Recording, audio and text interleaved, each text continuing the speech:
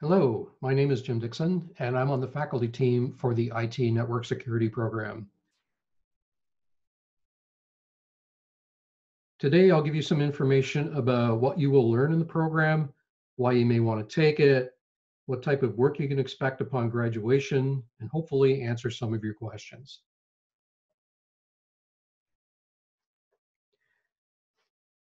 If you want to know why you should take, if you want to know why you should think about the ITNS program, let's take a few minutes to look at what our graduates do. This specialty in the IT field focuses on securing the infrastructure supporting IT operations in an organization. This includes networks, it includes servers, endpoint devices, and cloud environments. There's a high demand for people working in this field these days, so it's a good thing to consider from that perspective. I'm sure you've heard of some of the problems we face trying to keep our systems and our data secure in these times. Suffice it to say that this is a never-ending challenge, requires constant monitoring of current security events and threats. If you've been working generally in IT, or you're a newer grad from an IT program and want to gain work in the IT security field, this is a great program for you.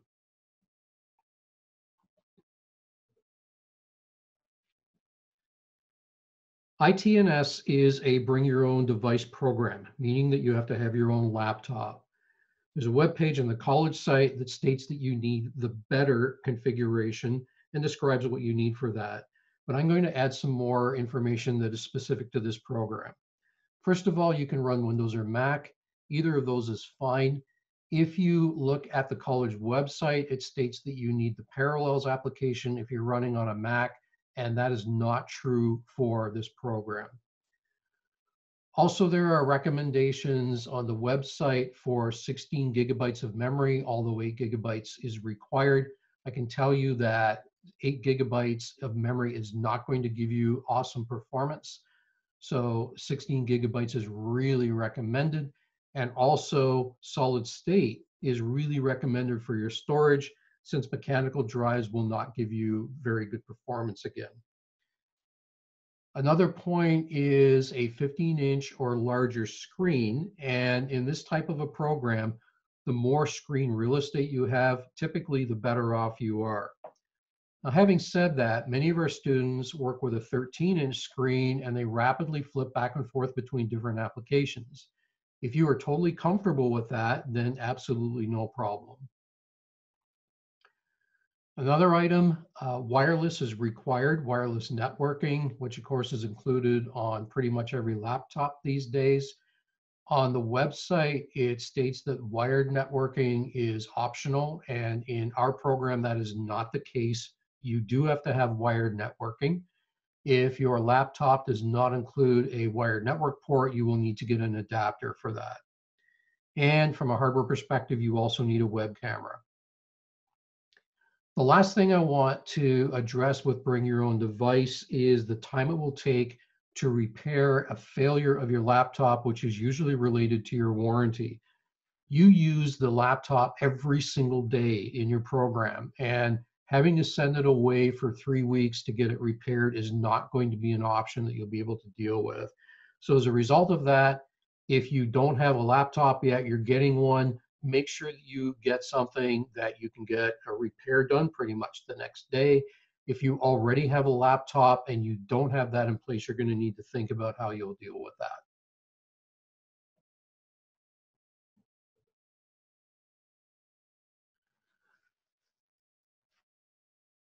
This program is delivered at our Waterloo campus. I want to switch over and give you a view of the type of environment that you'll be working in.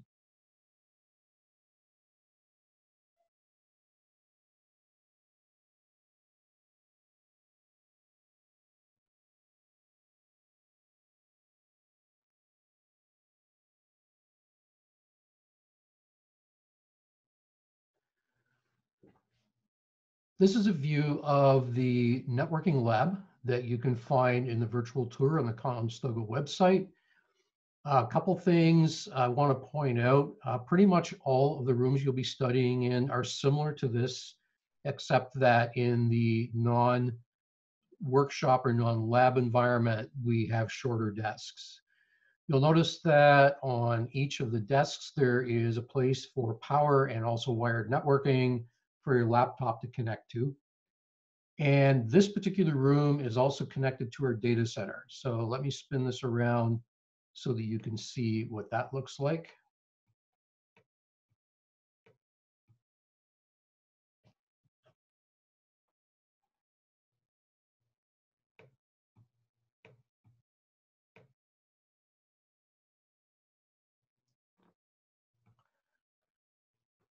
As you can see in this view, we have a ton of networking equipment. This is available to our students for in-class study, working on assignments, that type of a thing.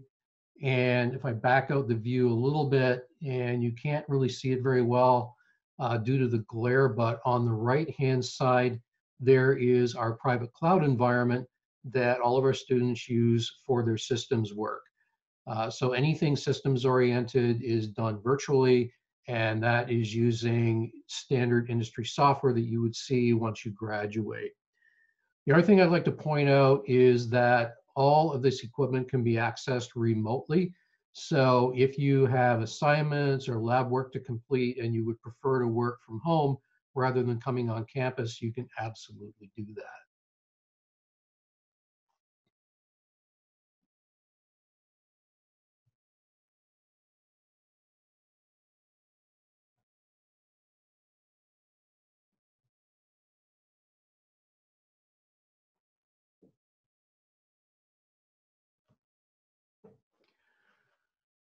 Next thing I'd like to look at is what kind of work you might be doing once you finish the program.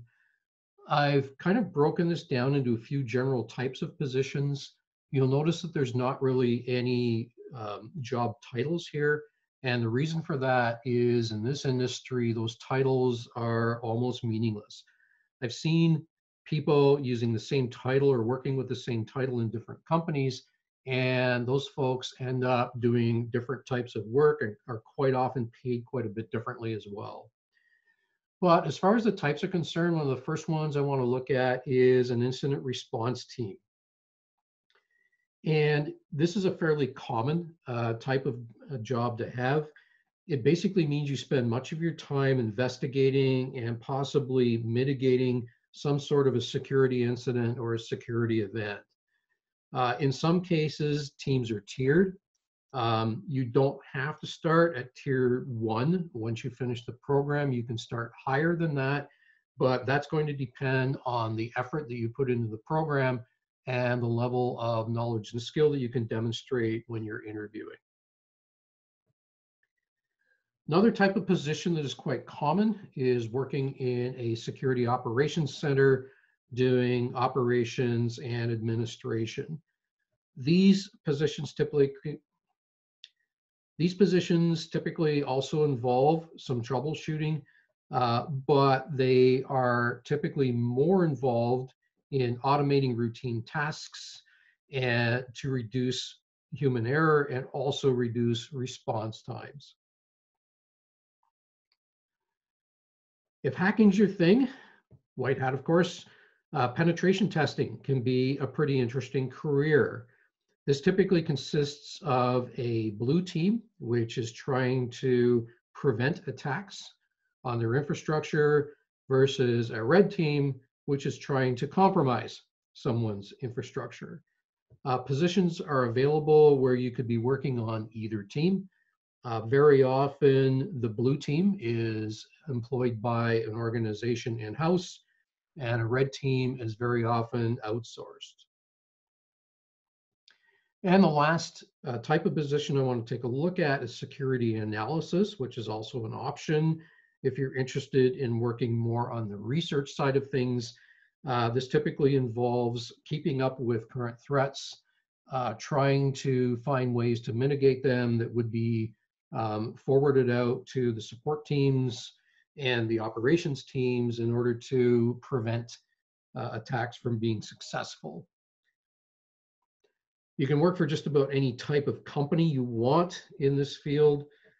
Some companies, typically larger ones, as we mentioned a little bit earlier, will have their own in-house digital security teams. Many outsource all or part of their digital security to firms that specialize in that area. And the firms that specialize in providing digital security as outsourcers are growing greatly in this point in time.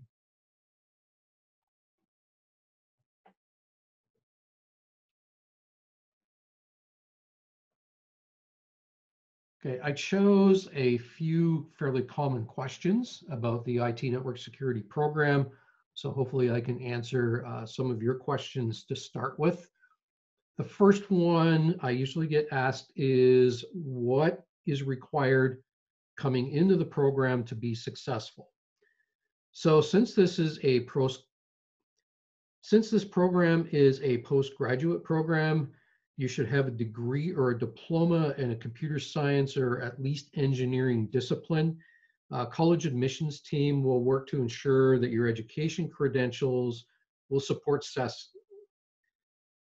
The college admissions team will work with you to ensure that your educational credentials will support success in the program. You also need some practical experience with networking and operating systems, whether that be through education or work experience or a combination of the two. If you come into the program without any practical experience, if you come into the program without practical experience or practical skill, it's going to be extremely difficult for you to do well. We also consider work experience only for those who have been working extensively in the IT field. And the college looks at those applications on a case-by-case basis. Another common question is the program hard? There is a lot of work that has to be done to complete the program successfully. Having more practical experience is helpful, as are the analytical skills that you gain from previous post-secondary study. Regardless of that, you will have to put in plenty of work to be successful. And as mentioned before, the more work that you put in, the better job that you're going to be able to land once you complete the program. Last question I'll look at that many people ask is there much hands-on work? And the answer to that is absolutely yes. IT network security is a very applied program. There are many things you have to know to work in IT security. What you can do is as important, if not more so. So the level of practical skill that our graduates gain helps them to be much more attractive to companies looking to hire. And that brings us to the end of the information that I have for you today. If you have any additional questions, please feel more than welcome to email me at the address that you see. And thanks for your interest in the IT network security program.